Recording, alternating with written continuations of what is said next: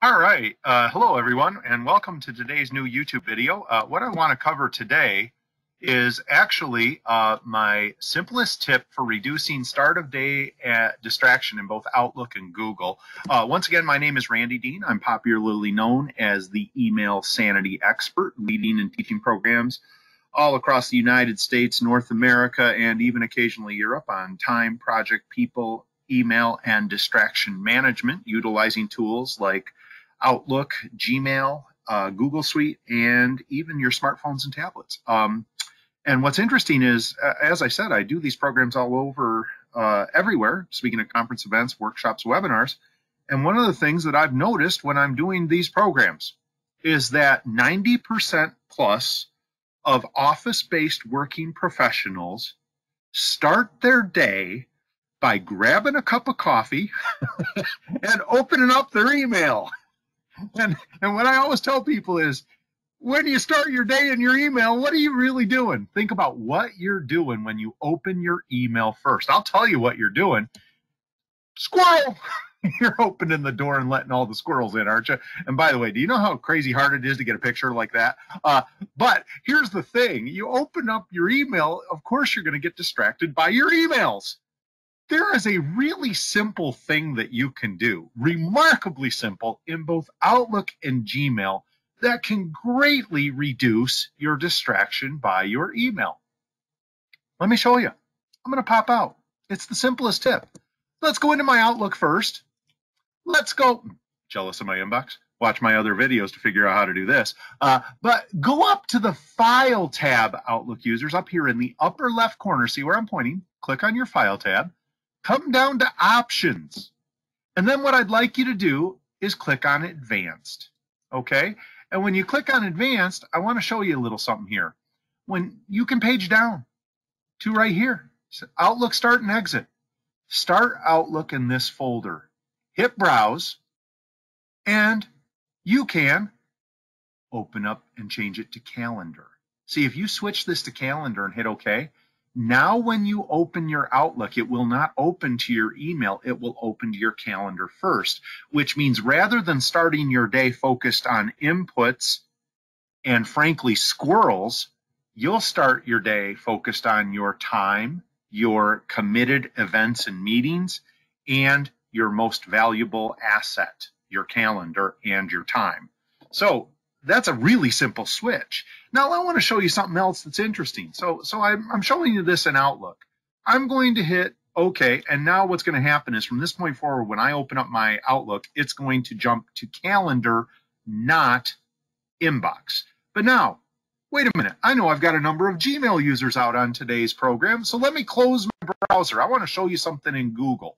I am now going to open my Chrome browser. It's actually opening up right into my Google Calendar. See, it's building it right now. It's actually bringing in the information and launching my Google Calendar.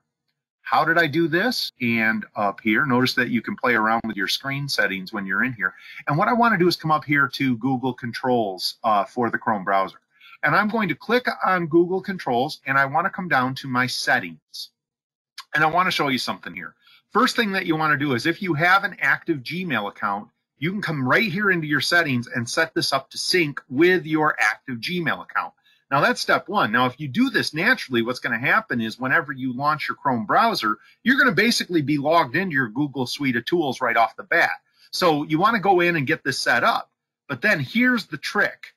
Notice this. Now you page way down on the screen, and let's keep going, let's keep going, let's keep going. On startup, open a specific set of pages. Notice I've got this set up to calendar.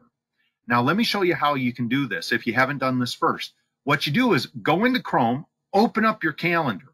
Just come up here and do a quick little Control-C, which is a copy. So I highlighted that and hit copy. Now what I want to do is come down here and hit Add New Page. And then what I can do is just do a Control-V, which is a paste, and then hit Add. And if I do that, that's how I set this up so that I can launch my Chrome right into the calendar.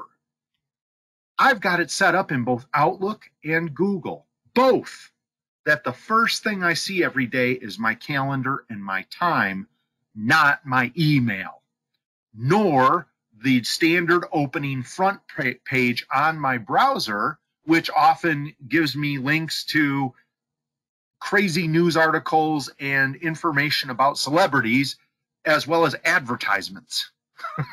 Do you see the problem? If you have it, leave it so that you open up in that form, you're very likely to let the squirrels take over. And so this simple little strategy, remember, once again, let's do this real quick. File, Options, Advanced. For you Outlook users, start Outlook in Calendar. Just hit Browse and select your calendar from the drop-down. And once again, in the Chrome browser, it's as easy as coming up here to 3 dots, Settings. Make sure that your Chrome is configured to your Gmail account, and then page down here and tell it to open it up by your calendar. And if you can do that simple little setup, that changes the way you start your day.